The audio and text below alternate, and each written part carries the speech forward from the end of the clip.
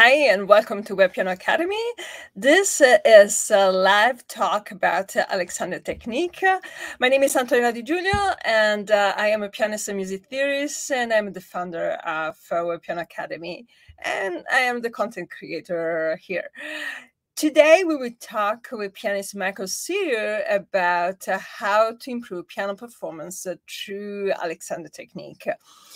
Michael Serio is a Buffalo native, performs regularly as a soloist and as a collaborative pianist throughout Western New York. He's an adjunct faculty member at the University of Buffalo, and he enjoys supporting the career of music performance students through accompanying voice lessons, recitals, juries, and performance coaching. Michael is a certified Alexander technique teacher who offers workshops to performing artists. He's the music director at the Unity Church at Buffalo, is an active yoga enthusiast and volunteer for the Isha Foundation founded by Sadhguru. He's in the ethics committee of Alexander Technique International and is a co-chair there.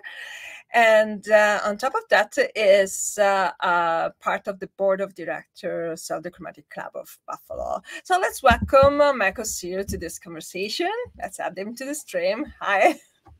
Hi, thank you so much, Antonella. Yeah, you're welcome. So let's say that. So as a pianist, how did you come across the Alexander technique? So what brought you there?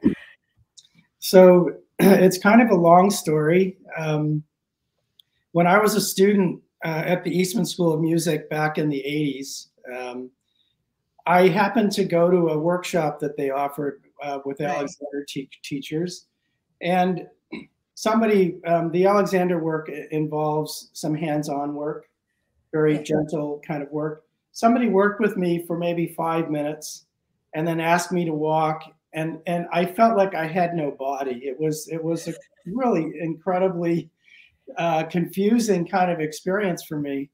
But I always remembered that experience. But it took me another 25 years before I was able to pursue it further. I mean, life kind of got it always takes us so long to understand things correctly, right? To internalize things. So I was very fortunate. I was living in Boston and working at the Berklee College of Music in technology. I was not on the faculty. I was managing software development for them. Yeah. And but I had always continued to perform because I loved performing. Right. It's just that I didn't feel like I was good enough to do it professionally. Yeah. I had kind of plateaued. And it didn't matter how many hours I practiced. I never got any better. And so I just kind of assumed that I had reached my limit. Right. So I had the good fortune to take a group class offered at the Boston Conservatory in 2002, so about 20 years ago. Right. And the teacher of that class was a pianist. So that I think was also fortunate for me. And in just a few classes, I began to realize that I was doing a lot of things that I wasn't aware of that were interfering with my ability to perform. Right. And, you know, one of them was I was holding my breath when I played. And I had no idea I was holding my breath. Right. We often do that. We don't breathe together with the music, right? Exactly. Right. So I got really excited. And after the group class, I began to notice, you know, small improvements in my playing. And so because I love to perform so much, I continued taking private lessons. And I did that for about 5 years. And my playing continued to improve over that time. And so I said, well, you know, I want to train to be an Alexander teacher because this is really incredible. I love performing so much. And now I'm able to, you know, play at a much higher level than I thought I was able to do. And so I'd like to learn to teach it so that I can help other people. And so the training program, I had a wonderful teacher in Boston named Tommy Thompson, who he's been a teacher for, I think, over 40 years. He's He's a masterful teacher, so I was very fortunate. We had a very small class, and it was like a real immersive experience for 3 years of just really looking at myself and looking at my habits. And it's the Alexander work is, it's not just about physical habits, it's your thinking. Mental, yes, yeah. And so, you know, after those 3 years, I think I got to be much more of an authentic person. Yeah. And so then I decided, well, you know, now I'm going to be an Alexander teacher. Well, life happened again. Yeah. And it took me another 10 years pretty much to kind of get to the place where I'm able to now offer it. But in that time, I transitioned from software to music full time. I moved to Buffalo 6 years ago. I think I was at your first concert here because I was playing there too, right? Right. Yeah. I was lucky to go to UB and have Eric Hubner as a teacher who's just amazing. Yeah. Right.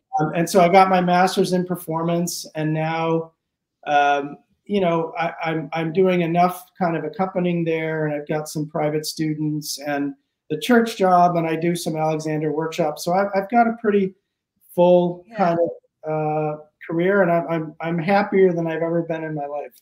Yeah. So I remember reading about the Alexander technique back when I was in Italy, and we had a magazine called Piano Time, and I had a subscription to that. I was a teenager, right? And then there was my kind of highlight of the month, right? Piano Time was like, I read everything about that, all the exercises. There was no YouTube, Google didn't exist at that point, or barely.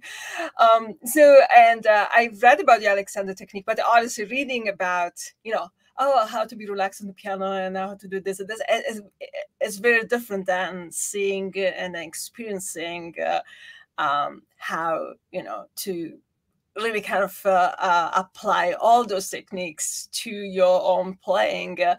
And I remember reading that and then trying to paying attention to, you know, whatever it was described in this article that I was reading, but it was very difficult, right, to do that on your own without any kind of supporting guide. I think one of the best ways to learn is to do a kind of a group experience first. Right. Yes.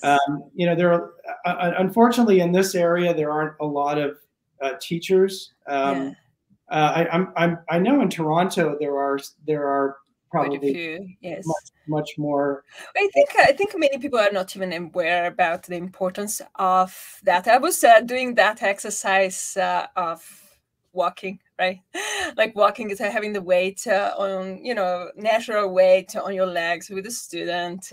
She was a new student. She was shocked that I was teaching that way because she received a different kind of, you know, idea about what, you know, she had prior lessons, and she had a different kind of idea about what kind of means to have a piano lesson, right? For me, piano lesson means that I teach to my students how to naturally bring their weight, you know, on the keys, how to stay relaxed, how to relax their shoulders, you know, and then how to think in a certain way, how to meditate before playing a piece, all those things.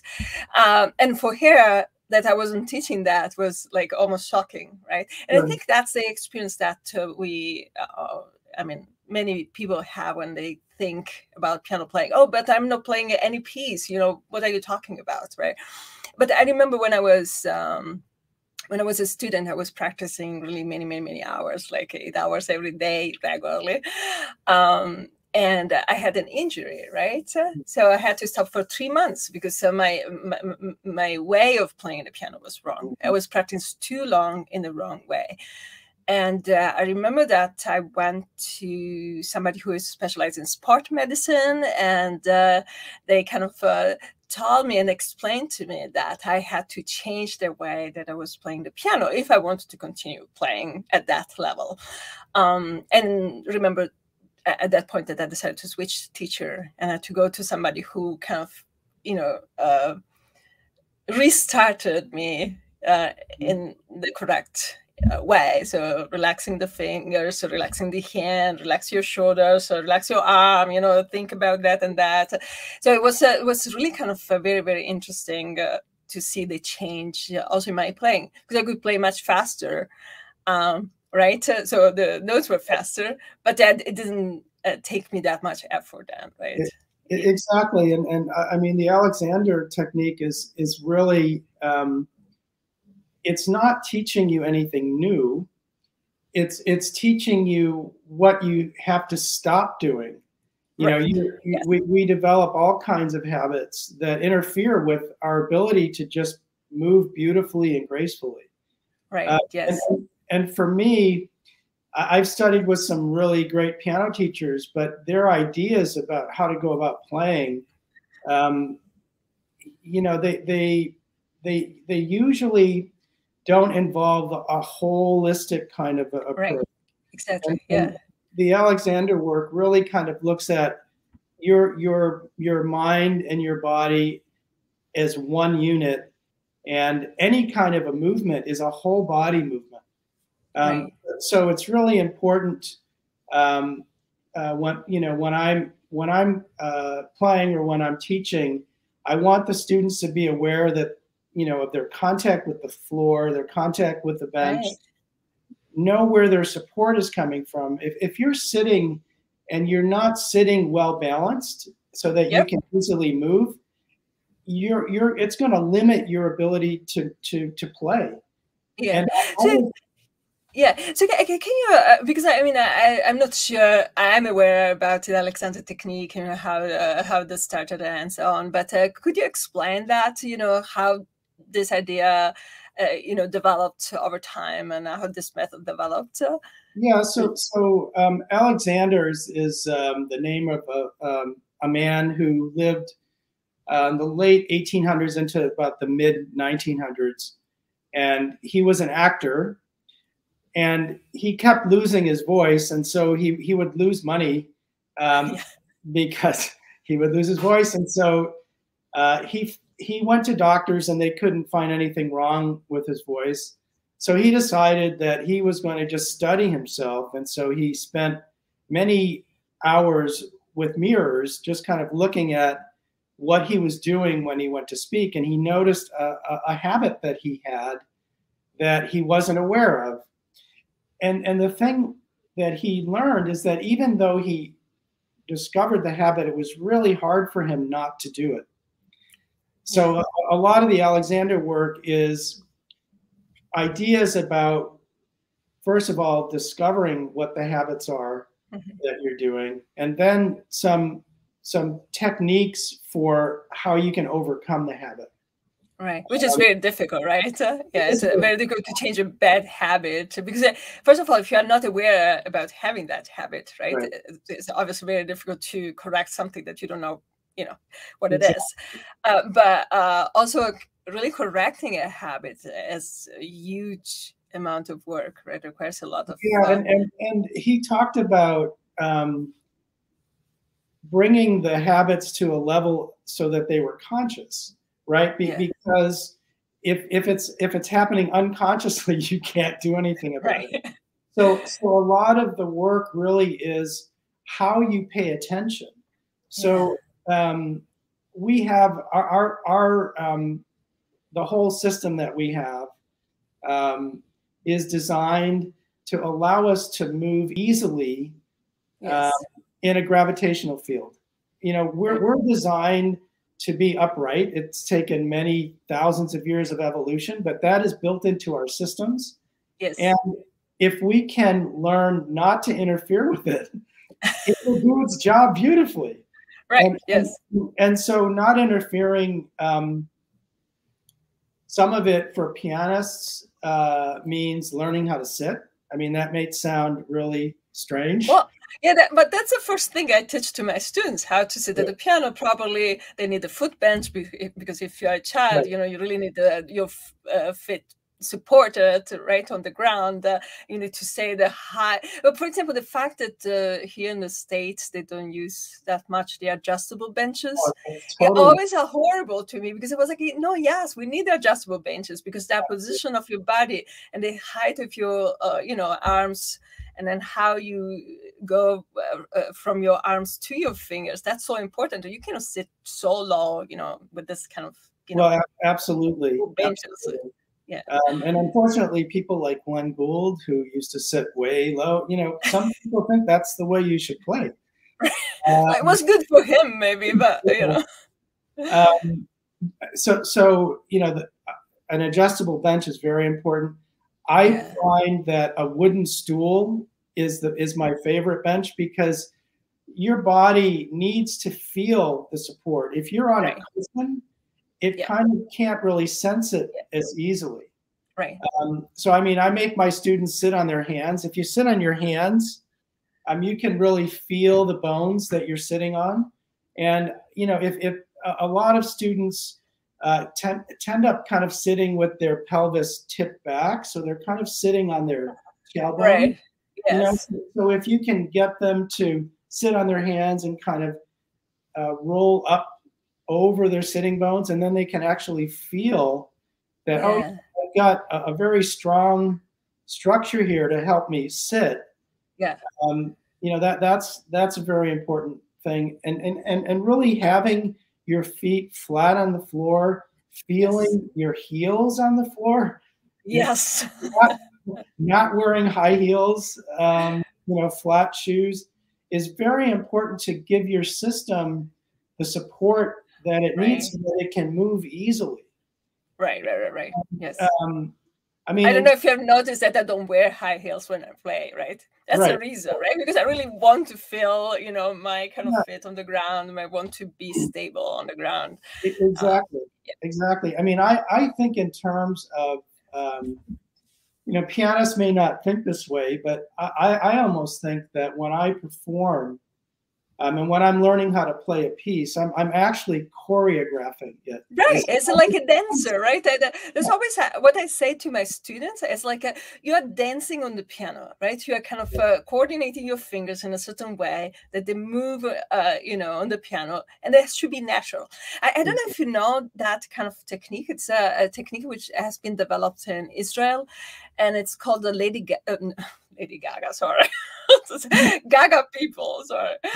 It's called Gaga people, and it is about really control and non-control of the movements. It seems like many dancers improve much faster if they realize when they are controlling the movements, and when they are not controlling the movements. So if the movement is, like this, uncontrolled, it's free, or it is really kind of intentional. And it seems like they apply that to dance therapy and to Parkinson's disease as a form of, learning how to control your body. But I think that applies too mentally, at least in the way that we think and in the way that we play piano. Sometimes the movements are intentional. Sometimes they kind of derive from the movement of your arm, the movement of your wrist, or kind of, how you are really kind of coordinating right and left, and not so much from the single notes that you're playing, right? Right. I mean, as a pianist, I encourage people to think about allowing. I mean, that's the thing about the Alexander work is if you allow something to happen naturally, then it's going to your tone is going to be much richer. You're going to have much less tension doing it. And so an example of that is just when you play, allowing gravity to help you. Right. Don't fight against the gravity, right? Yes.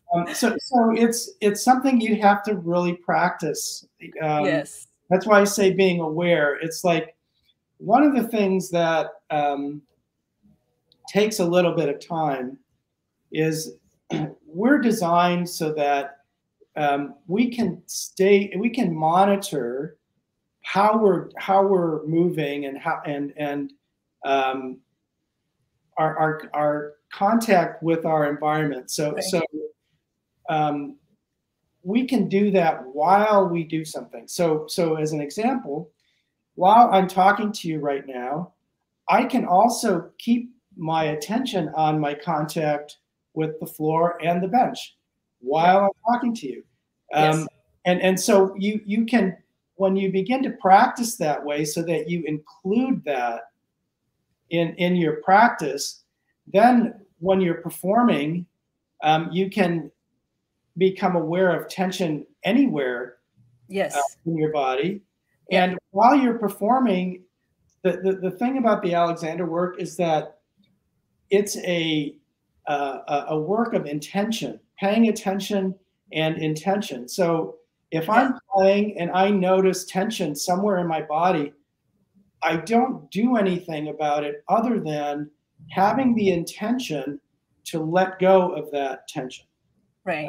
Yeah. So, I mean, it's very, very similar to what you do when you do yoga, right? Or meditation and that kind of work, right? Because when you meditate or you do that kind of relaxation kind of techniques, so you apply that to your body, you're basically focusing on one part of the body at a time while maybe listening to, somebody guiding the meditation or not thinking thoughts, right? Which is already kind of intentional, seeing the thoughts, flying as there are clouds passing over your mind. So that's an intentional kind of work that you're absolutely. relaxing. You're And kind of yeah. there's a practice that anybody can do. There's a video by a teacher in San Diego, and she calls it constructive rest. Her name is Eileen Truberman, but I often will share it with people. It's something that you can give me the link. I will post that in the description of the video. It's something that you can do. It takes like 5-10 minutes, and it's just you tuning into your body and your thinking, and you're focusing your attention on anywhere that you notice tension in your body. Now you lie down in a certain way with your knees up and a support for your head, and she can kind of explain how that works. Yeah. And as you do this over time, your body learns to let go of that tension, because when you're lying and you're fully supported, there's no reason for you to keep holding on to the tension in your neck and your back and your shoulder and right. where. So you feel the contact really with the ground, right? And that kind of thing. It's kind of it's similar to yoga nidra, right? So when you do yoga nidra, that you kind of lay down and you have to relax without falling asleep. That's a goal. Right. And so you become good at noticing where the tension is, and just having the intention of letting it go. And as you practice that over time, you can apply it to when you're standing up or when you're playing piano or doing anything. Right. Yeah, the Alexander work is really it's a foundational kind of a work. So it helps me do my yoga. It helps me live my life, because the reality is that however you're going about your life, whether you're sitting at a computer or driving your car, if you're doing it in a conscious way, then you can learn to let go of unnecessary tension. Yes. If you're doing it in an unconscious way, you're just reinforcing all of that tension. So it's a choice. It's a choice that we have.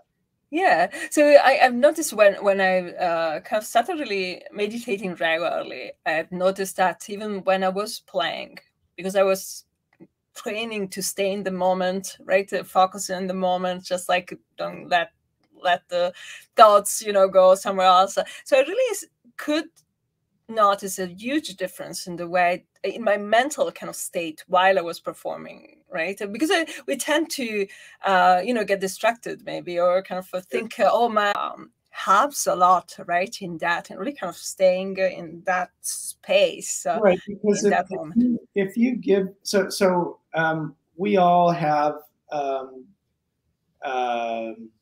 don't know, we have an inner voice that can either be helpful or it can destructive. Be destructive. I don't really know what to even call it, but it's there. It's a part of our thinking that helps us. It's kind of an analytical, critical kind of thinking that can help us to learn. When we're performing, we need to just find a way to give that part of our thinking something constructive to do. Yes. Otherwise, it could sabotage us. Yep. So we know that well. Right. So some of the things that you can have it do is, while you're playing, is you can give it a job. Say, I want you to make sure to monitor my breathing. I want you to let me know if there's any tension somewhere that I can let go of. I want you to keep me aware of the audience. You know, so you give it specific jobs Yes. while you're performing. And again, it takes practice. Right. But eventually it has enough to do so that you can focus on the performance. And the other thing that I often will do intentionally is I will focus it on exactly what kind of sound do I want to get for every single note that I'm playing. Because right. if you're really immersed in that kind of listening, yes, then it's not going to distract you with some other things going on. Yes, yes. I remember that in the moment that I gave to that voice the job too, of really kind of staying focused on, you know, whatever I was doing at the piano, especially when I was reading the score, right? So, and instead of getting distracted from that, you know, just like stay focused on just that. It was like almost like playing for the first time, right? In that way, because I was always kind of, you know, playing, yes, but, you know, was distracted from my own kind of thoughts, which was not really good and not Right. useful Well, at all. I mean, it's a practice for sure. And when you're able to get into a totally immersed state, there's nothing like it in the world. It's just an incredibly wonderful experience for the performer and the audience. Yes. And in order to kind of get to that place, you really have to quiet that voice, you know, and it does take practice. And, you know, some days, you know, if I'm well rested, I have a much better chance yes. of that happening. But if I've been running myself ragged, and then I try, it takes a certain amount of energy to be able to kind of be that present. And so, you know, it's a gift when it happens, but it's also something you can practice, and you can kind of learn how much rest do you need to give yourself. If you really want to have a chance of having one of those special performances, you have to really plan to your schedule down, and, you know, give yourself, you know, enough time to relax and to go out in nature and do things like that to kind of get into that space that will. Yeah, it seems like we don't really think about that. We think, okay, so I have so much time until the performance this evening at 7, right? And then I can do whatever, right? With my day, I can work normally, and then I go there and play. That doesn't happen that way, because especially if you have a solo performance, right, or even an accompanying performance, or whatever performance you have, that day is performance day. So that day has to be planned in advance. The preparation to that day, up to that day, is like almost preparing for a wedding. You know, you have to have this first, and then that day you have to plan. I mean, usually, I don't know, take a bath, go out for a walk, practice a certain amount of hours, no longer than that, right? Because I don't want to get tired, and then meditate, and then relax, so then prepare myself and just go, right? Then that's kind of my sort of routine for that day. Yes, it's important for people to find what works for them.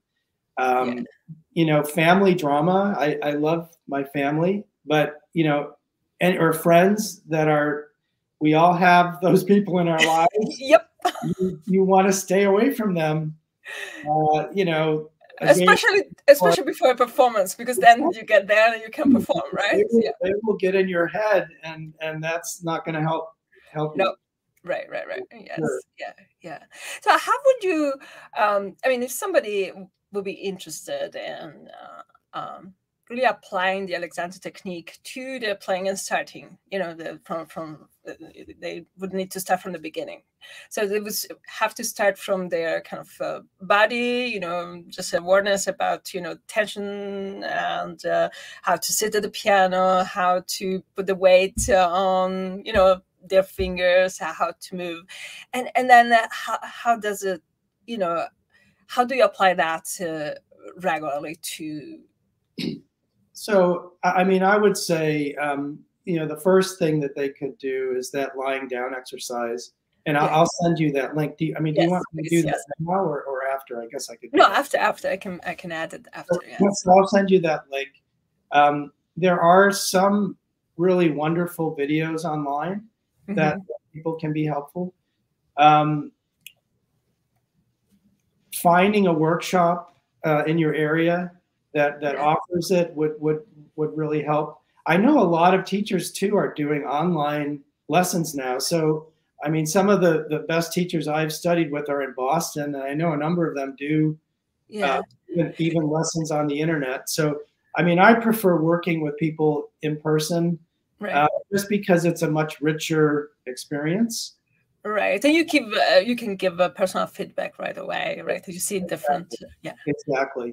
But mostly it's a commitment to really wanting to learn how to become aware of the quality of your life, pretty much the quality of how you're thinking about your life, how, you know, it's really raising your thinking so that you become aware of really basic ways that you're living your life.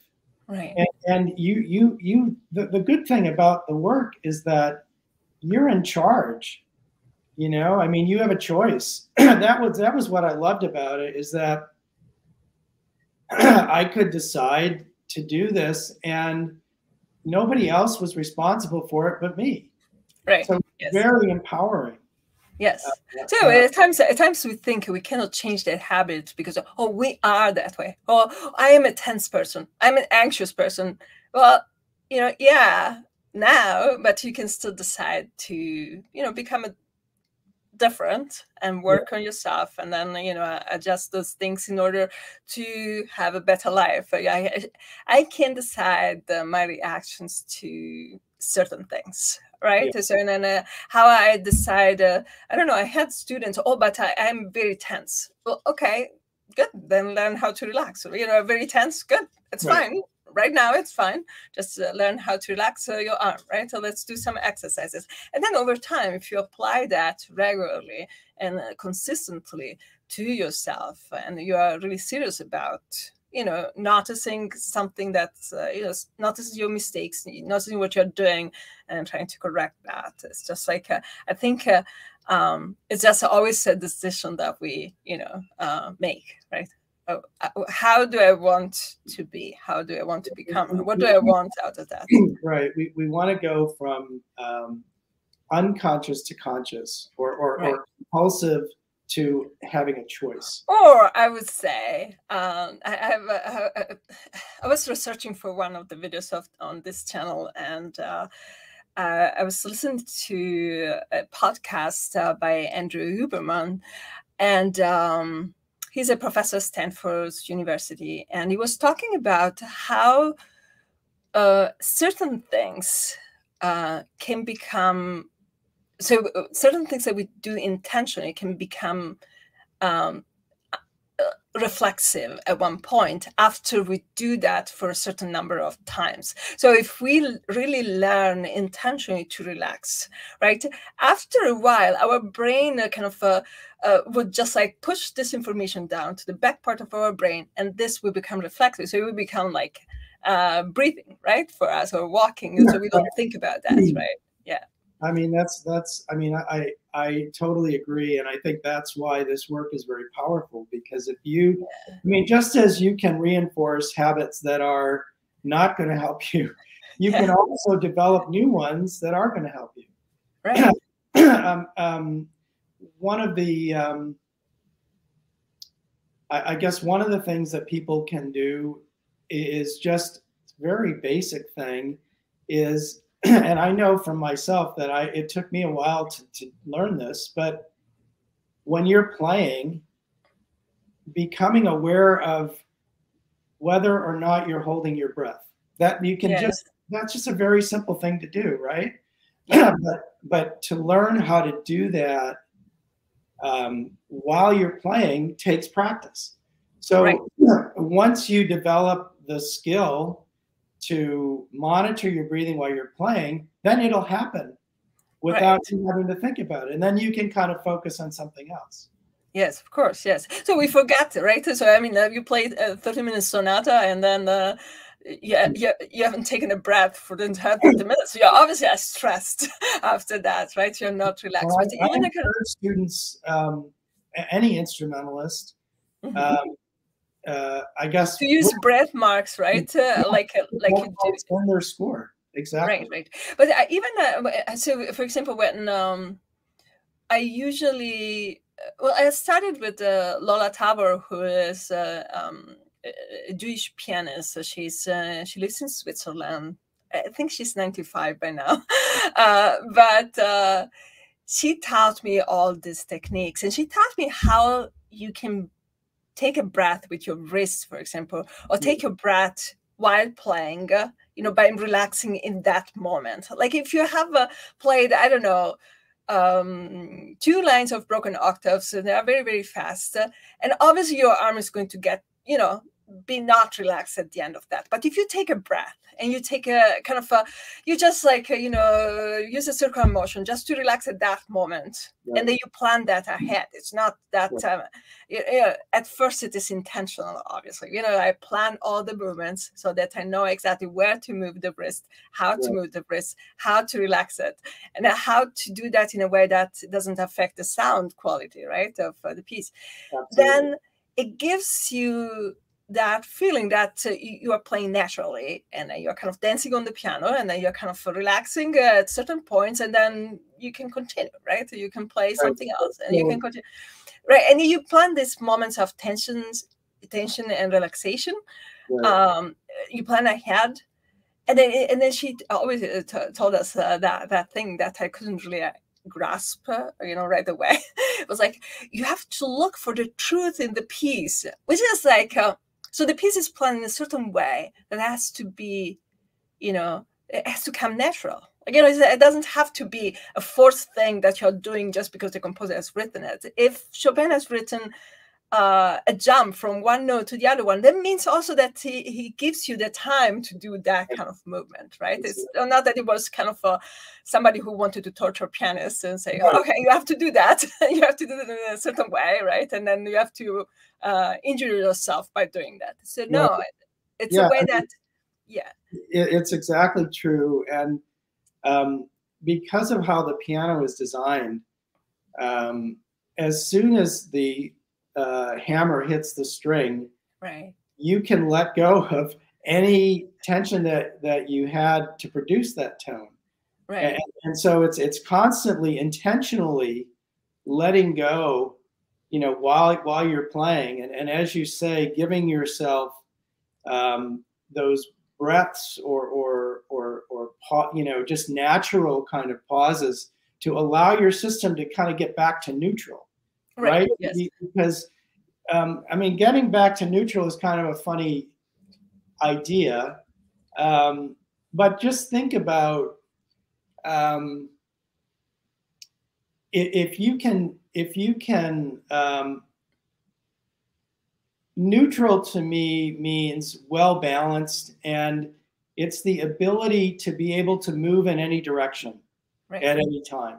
Yes. If you're overcommitted, if you're too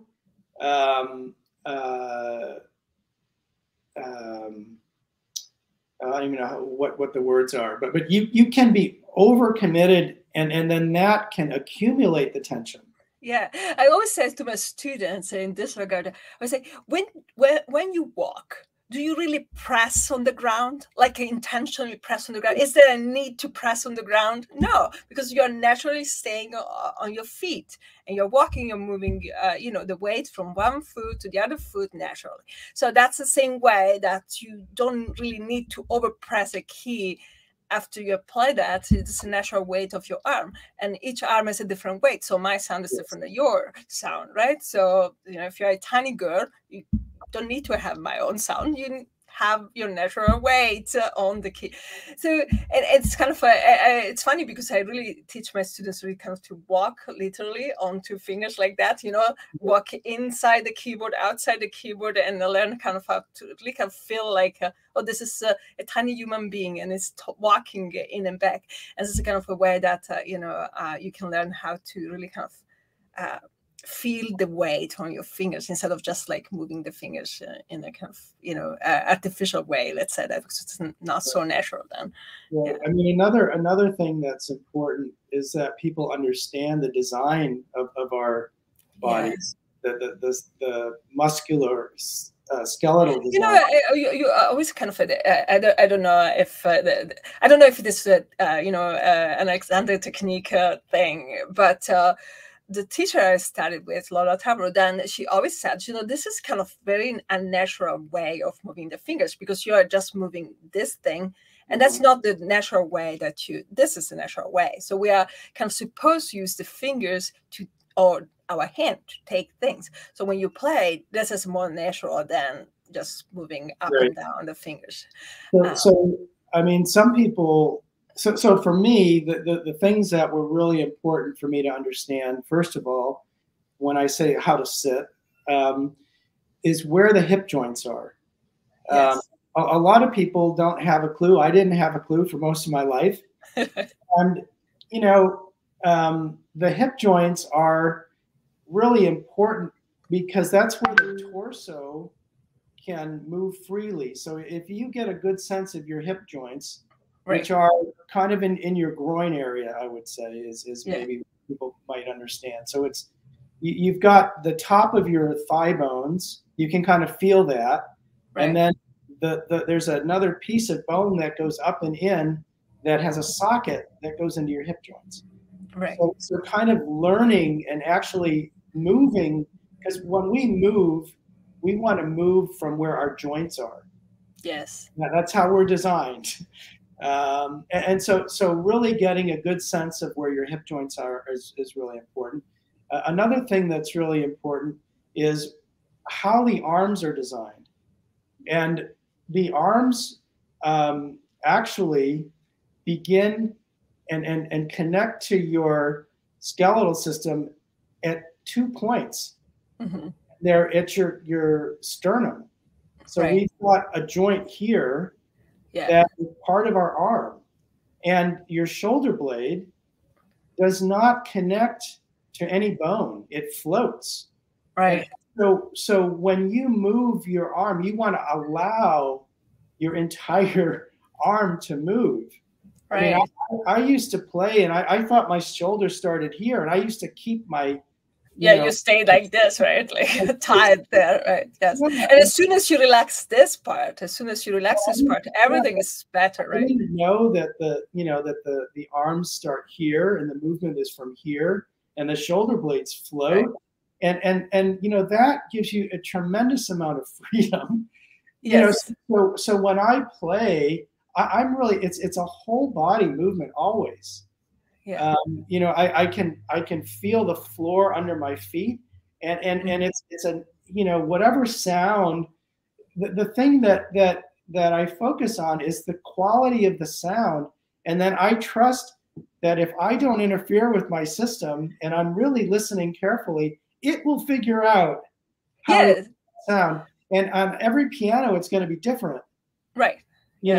So you've got to really develop the ability to listen carefully and trust that your system will know how to do it. You can't try to micromanage the parts. I mean, I had a teacher who wanted me to think about every joint, and she drove me crazy. And I quit playing piano for a while.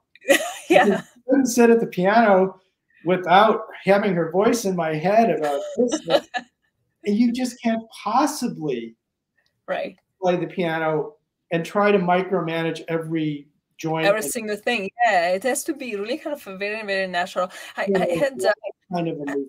I had a few experiences with in some competitions. I saw quite a few students coming from the same teacher, and they were always so all these students were playing the same piece over time, right? So they were playing the same piece. These students were making exactly the same movements, artificial movements, which were not, not like were not useful to the piece, let's say.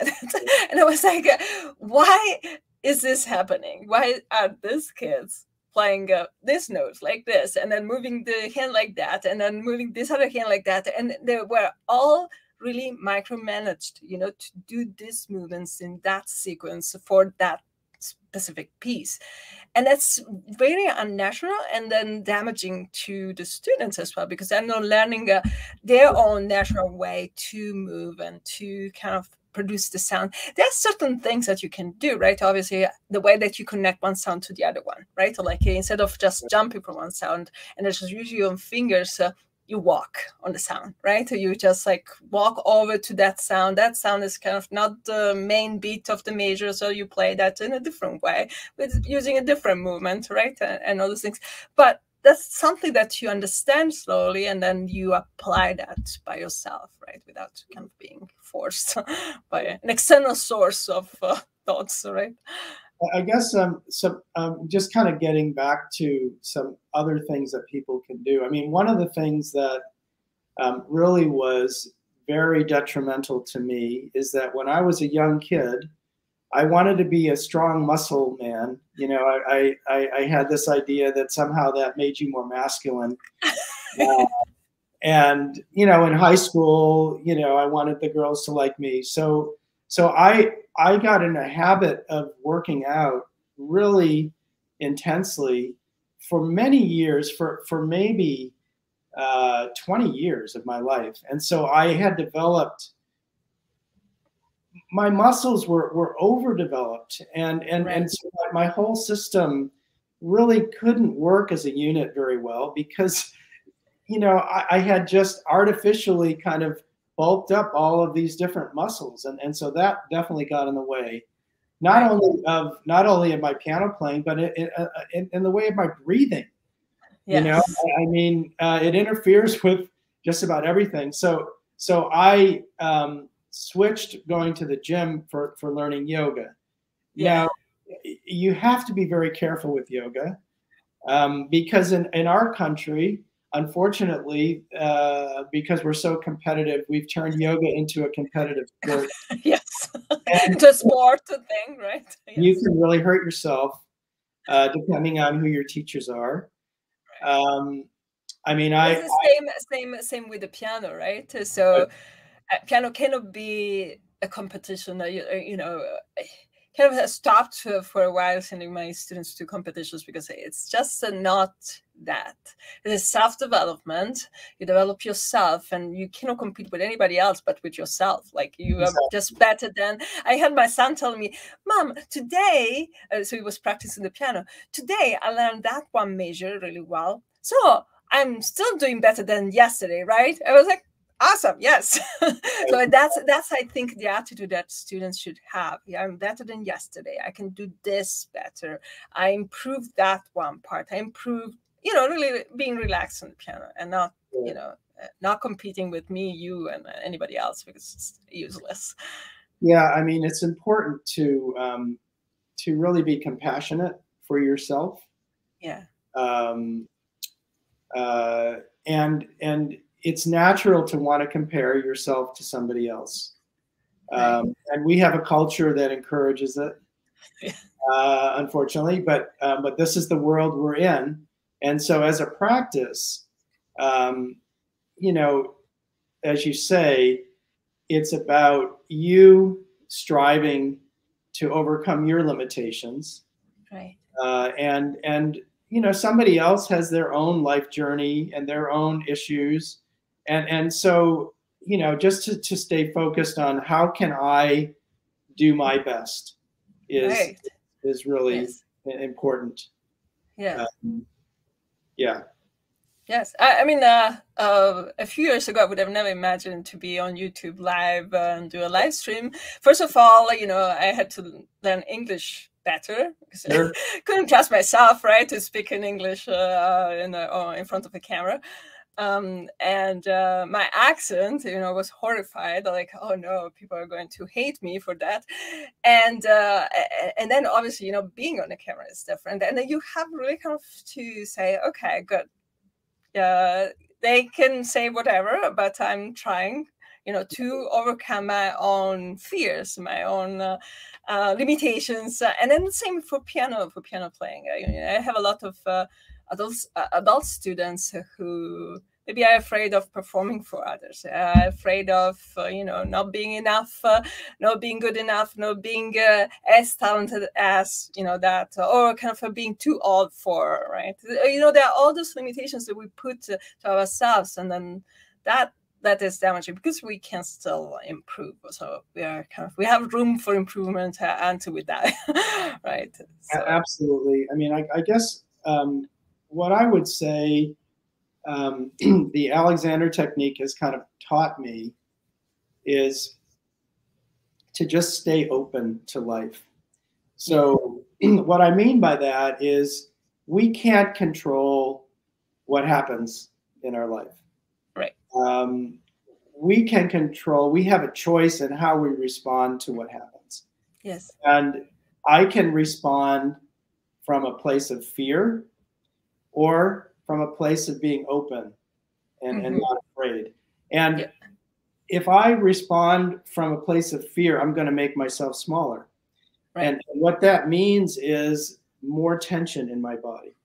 Right. If I can choose not to do that and stay open and not be afraid, then I'm able to experience whatever life has decided I need to experience, right? Because that's why it's happening. Right. Yes. You know, there's something here for me to learn. Yeah, and there's always a lesson, right? I think there's something in yoga philosophy that they say, okay, what happens to you is a lesson that you have to learn if I close myself to it, I'm not going to learn it. Right. Yes. Right.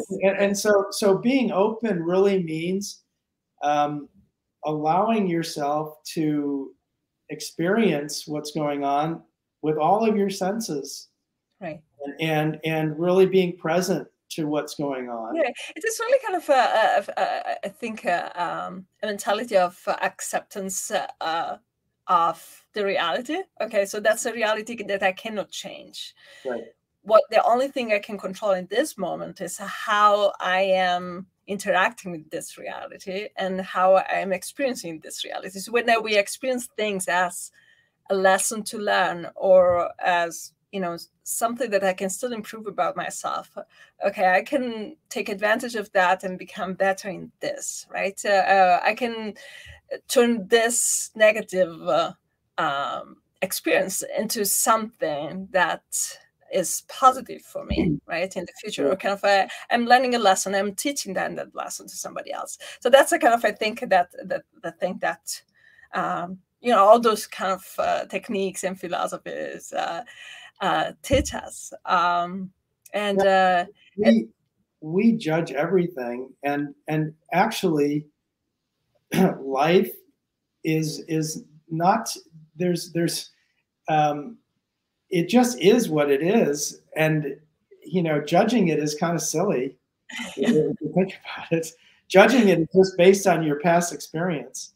Right. Yes. One of the problems I think with our society is that we have this idea that human beings are somehow the center of the universe, and that's just not the reality. You know, if the human race was wiped off this planet, the planet would thrive without us. And Probably. we make such a big deal about some of these little things. It's really losing that perspective. You know, I mean, the sun comes up every day, right? There's no collisions happening in We outer don't space. control that. No, right. But you know, if something doesn't go the way we want, then there's something wrong with the world. I mean, it's really silly to kind of Yes. think, Yeah. think those. Yeah, it's a matter really kind of having our ego always you know, over there and then saying, oh, I have to, or they're judging me for, or they're, and it's I think it is cultural. You know, we are taught to do that. We are taught to really kind of feel all this kind of feelings and discomfort when something happened, and but we can also unlearn it, right? Exactly. And learn how to control that and do that in a different way, which is difficult. You know, I'm still learning it, but yeah. I mean, I think that's, you know, that's why we're here, is to learn and evolve. Yes. Yeah. Yeah. Yeah. Okay. So, how? What would you suggest? You know. So, as a final thought, what would you suggest if somebody is really interested into Alexander technique, besides taking workshops, and then so are there resources that they can use, like you know, besides videos and things like that, like readings? I mean, a lot of people have written a lot of books on it. I mean, because of the internet, this stuff is very available to people that are interested in it. So what would I mean? I guess I would encourage them to do that lying down exercise that I'll share with you. Yes. What other? I mean, they could, you know, begin to practice awareness of, you know, just simple things like breathing. Learning how to sit well is a big thing. You know, sitting and standing. I mean, pianists don't really stand like other performers do, but learning to sit is a big deal. Yes. And so, you know, consciously applying those things while they practice, because if you don't, you're just reinforcing something that's not helping you. And so making a conscious decision to learn how to sit well, you know, how to monitor your breathing while you're playing, while you're cooking, while you're, you know, driving, you know, because breathing is really important. And really, you know, I mean, it goes all across your life, right? You want to be conscious of what you're eating. You know, is it healthy for me? Am I getting enough rest? Am I getting enough exercise? And as you do those things, doing them with an awareness of the quality, you know, that you're doing them, so that a lot of times you can say, I'm going to just practice another 3 hours and end up making things much worse. Yeah. The way that you're practicing. Yes. Yeah. How would you prepare, like, for a performance? Very quickly, like, how would you plan the preparation for a performance? If you would just like, if you're going to perform, and what are the thoughts that, you know, what would you suggest to do, you know, in preparation of this kind of? Well, there are a lot of things that I do. First of all, is really thinking about a performance as a marathon. I mean, that's kind of how I approach it. And what I mean by that is, first of all, making sure that a month before I'm going to perform in public, the music is learned and memorized, and you know, I'm not going to have to be practicing a lot to get it to where I want it to be. And then doing a lot of practicing of performing when I practice. So a lot of run-throughs. Yeah, many people don't do that, right? So like practicing the performance, like as if you are in the performance, like you are an actor on the stage, right? So you perform that. When you're on the stage, you're not going to stop. You're not going to fix things. So just getting a lot of practice of playing it all the way through, regardless of what happens. you know, finding where the spots are that you need to spend more time, you know, and just being really focused about where things are and what, you know, what you need to pay a little bit more attention to. And then the week before the performance, getting as much rest as I can, you know, shifting my schedule around so that, you know, the day of the performance, I've got a very light schedule. The day before the performance is not too heavy. Yes. And you know, eating really well, sleeping really as much as I can, and not overdoing it. The week of the performance, not playing a lot, you know, maybe playing slowly, looking at the music just to kind of remind myself of things, but really giving my system a rest so that in the performance I can be really fresh. And I guess the day of the performance, having a meal, I like to have a meal with a lot of carbs, maybe, you know, 4 hours or 3 hours ahead, so that when I'm on stage, my system is not digesting food and I've got plenty of fuel in the tank. I like to, I mean, make sure you're well hydrated. I don't drink caffeine. I mean, don't do anything that you don't normally do, you know, before you get out on stage. So you want to really practice and have a routine very well established. About 20 minutes before I go on stage, I like to do a physical warm up, you know, just gentle stretching, make sure everything is loose. And then I'll do some kind of a mental preparation, just meditation, to just kind of quiet my mind. I'll do maybe a little bit of emotional work, kind of bringing up memories to kind of get the emotions up to the surface, you know, all kinds of emotions, because you want that to be available to your performance. And then once you kind of have your system, you know, you have to learn kind of when you're ready to go out. It's a learning process. Then what I like to do is something to just kind of stay in that state. And it could be simply just juggling one, you know, you don't have to be a juggler, but just juggling something that's going to engage both sides of your brain, something that you can do that's just going to kind of keep you in that place.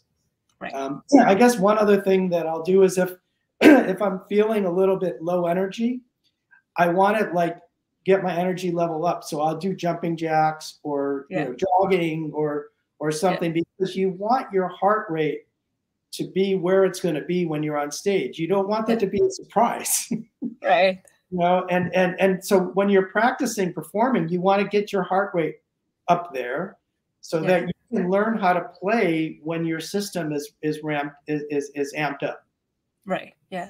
Awesome. So, Michael, thank you so much for being with us today. So I will post some links below in the description. So your own, you know, your contact information, just in case somebody would like to get in touch with you, and then the links to the videos that you were talking about.